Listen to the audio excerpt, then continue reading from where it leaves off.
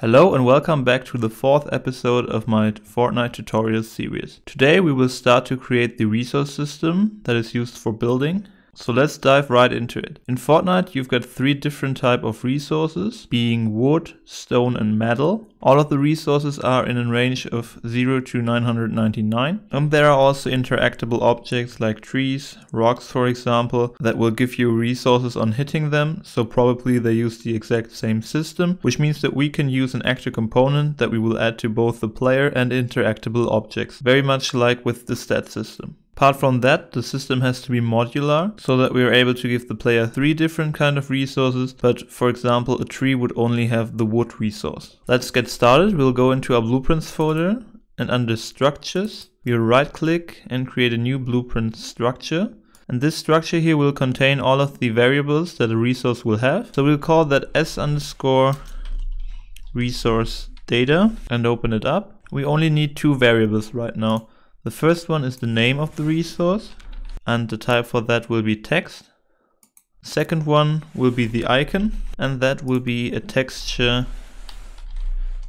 2D reference. Save it and we can close that structure. The way we will set up the different type of resources is that we will create a master resource class and then create the child classes of that, which will define the icon and text. So let's go into classes, right click, blueprint class. This time the parent class will be actor, and we'll call that bp_master_resource.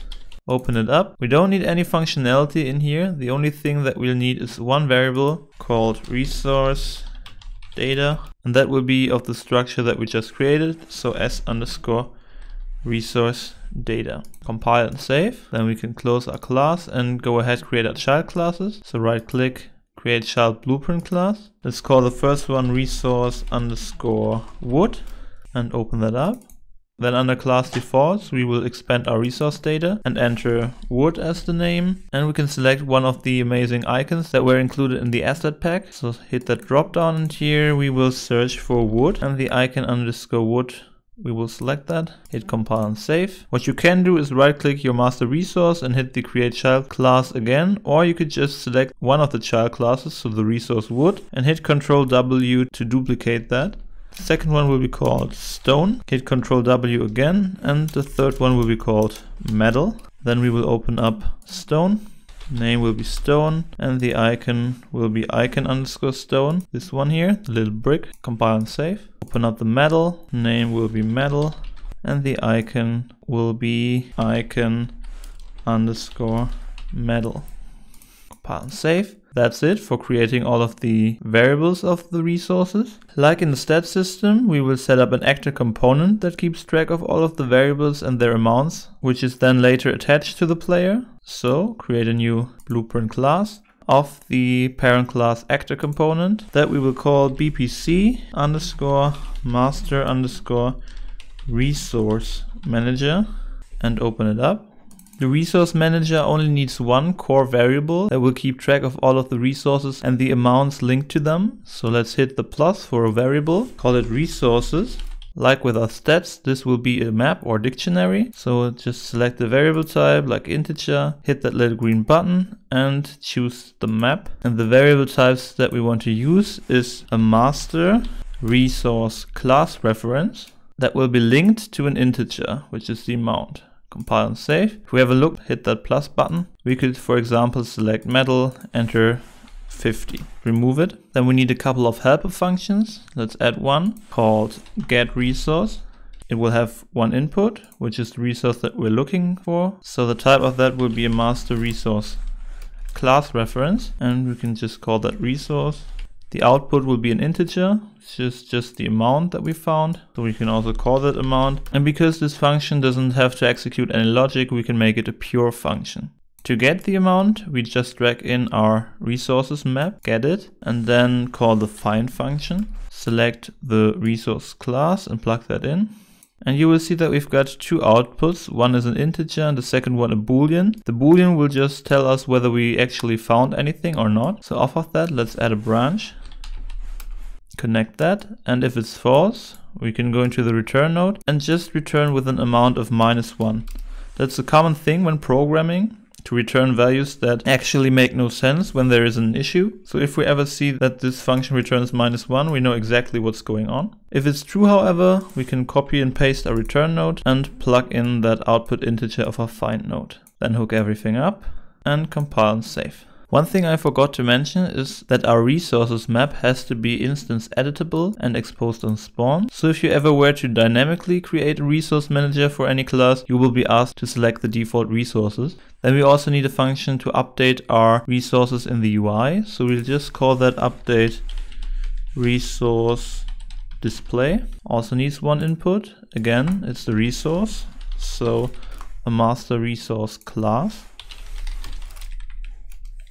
And same as with the update stat function in the stat manager, we will leave that empty. So the specific child classes, like the player resources, can define what happens when a resource was updated. Compile and save. And finally, of course, we need functions to modify the amount. However, the behavior is slightly different when adding or subtracting an amount. So we will create two functions for this. Let's start with add. So hit the plus function, call that add resource. It will need two inputs. The first one will be a BP master resource. That's just the resource that we want to add. And the second one, an integer of the amount we want to add. First off, to prevent any messy wires, we will promote both inputs to local variables. So local resource and local amount. Then hook them up. After that, we want to perform some checks whether the action is actually valid. So what we want to check is that the resource that we want to add is a valid class. So look for is valid class. And there's a second condition. So search for an AND boolean. The second condition will be that our amount is greater than 0. Off of the AND, let's add a branch. If it's false, we can directly return, because that means we cannot do anything. However, if it's true, we want to see whether the resource is already contained in our resources map. And to do that, drag in the resources, find the resource, so local resource. Copy our branch node here, set up to true, connect the find boolean to the condition. So if it's false, means that resource is currently not included, then we just drag in the resources and add it. So call the add function. Class will be the local resource and the amount the local amount. After that, we want to update the resource display of the local resource and then return. So if you set it up that way, you would be fine for most cases. However, I already mentioned when explaining the system that the amount of every resource has to be in a range of 0 to 999. And currently you could just add, let's say, 2000 of a resource and that would work. To prevent that, off of our local amount, we will call the clamp node, minimum of 0, maximum of 999. Plug that return value into the add node here, and now that should be fine. If our resource is already included, we have the value of it here in a find node, and then we want to add the local amount, but also clamp it. So copy paste the clamp node. You can also copy the add node here, plug that into true, hook up the resources map, the local resource as the class, and the upper clamp node here as the value. And then we can just go into the update resource display and return node. Compile, save this. Now I mentioned that the remove resource function works a little bit differently. However, we can just right click add resource and duplicate that, and then make some changes. So we call that remove resource. And the first thing that we want to change is that when we try to find that resource and that is false, we can't do anything. Can't remove something that isn't there. So we will remove the add node as well as the clamp local amount, and we will just go into another return node.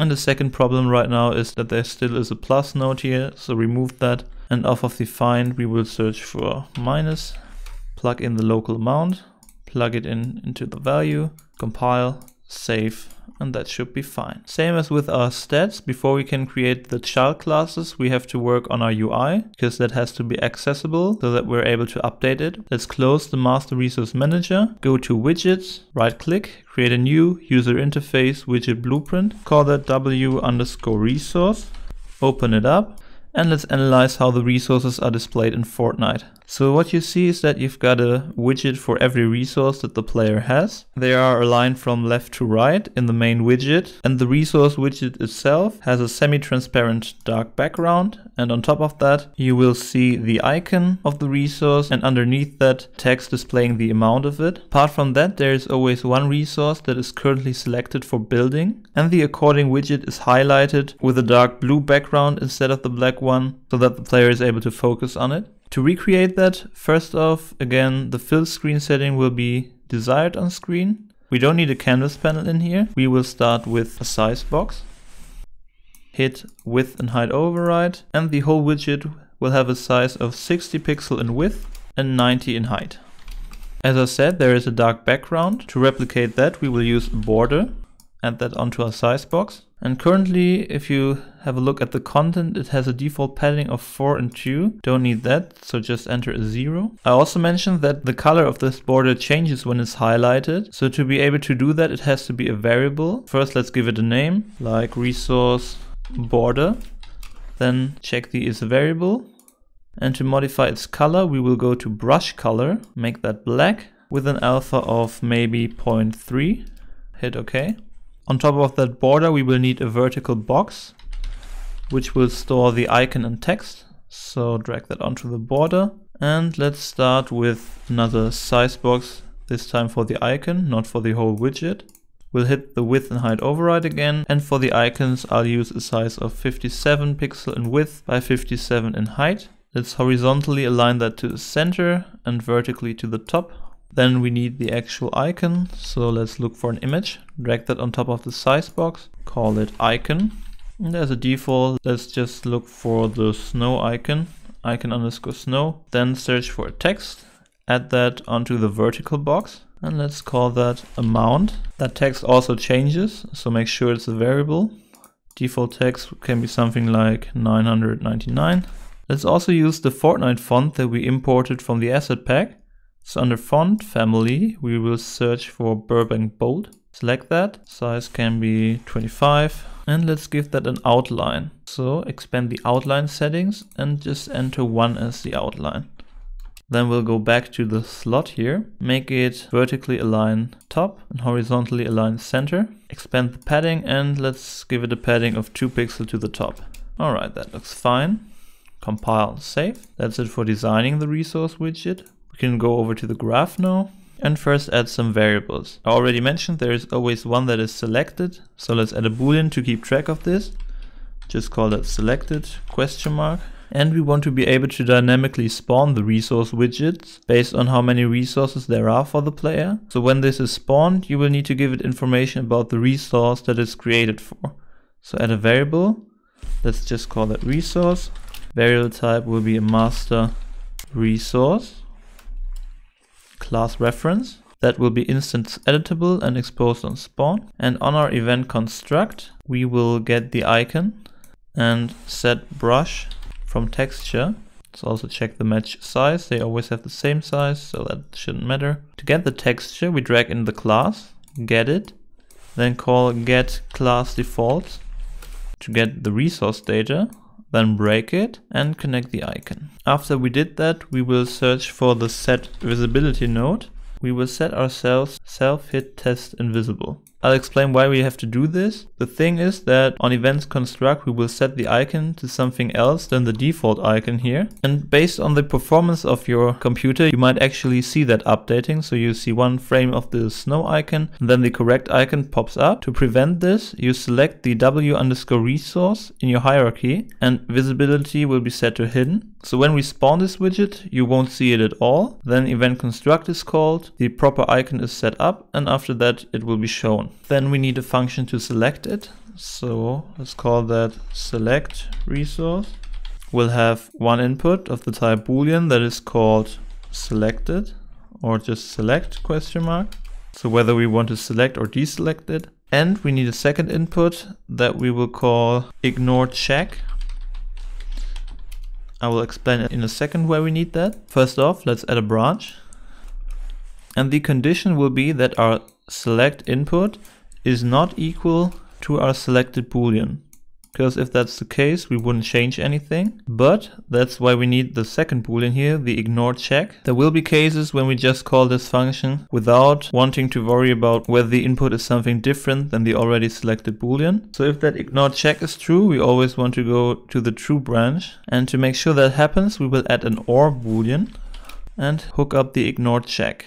Then connect the or to the condition. So either we ignore the check and directly go to true, or we check whether the input select here is not equal to the selected boolean in here. If it's false, we just return. If it isn't, however, we want to set the selected boolean to the input select, and then also update the display of this widget. I mentioned that we want to give our resource border a different color, so let's drag that in and set brush color. Then it will ask for an in color, and that one will change based on whether it's selected or not. So off of the selected boolean, let's first get that, and then we will search for a select node. Plug the return value into the brush color. Now you can select two different types of colors. So first off, for the false, basically we have to specify what we already entered here for the brush color. So that is a black with an alpha of 0.3. And for the true, you can just define any color you want to see when it's selected. I will use a semi-transparent dark blue. If you want to get the exact same color, the hex linear code will be in the description again. And that will be 060B1E99.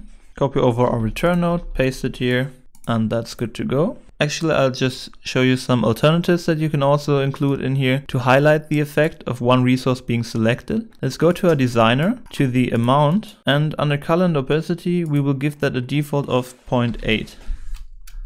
So that looks more like a light gray in here.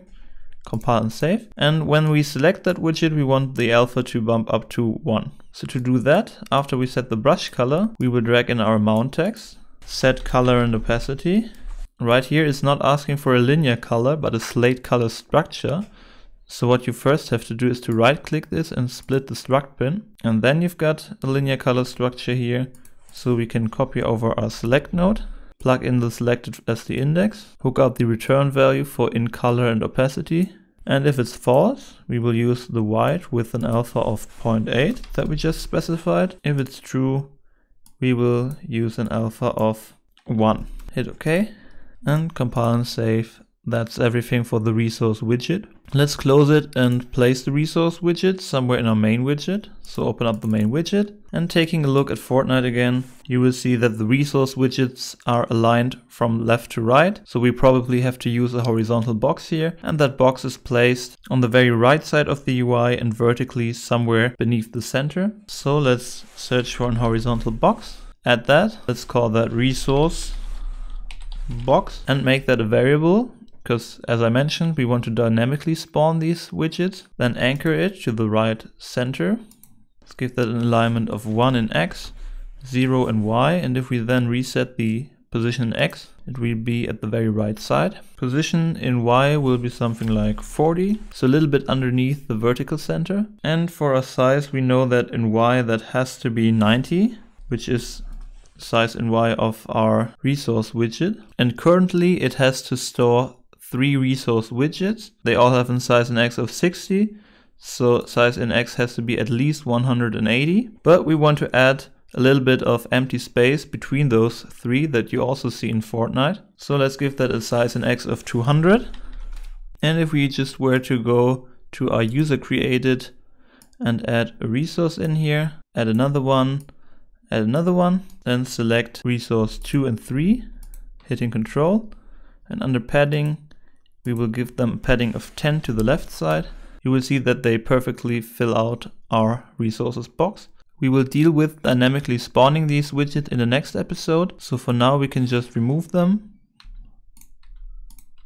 Then hit compile and save, and that's it for this episode. In the next one, we will create the functionality to dynamically create these widgets and add them to the resource box. And we will also build the component for the player resources, add some functions in there, and finally add it to the player and test our system. See you in the next episode.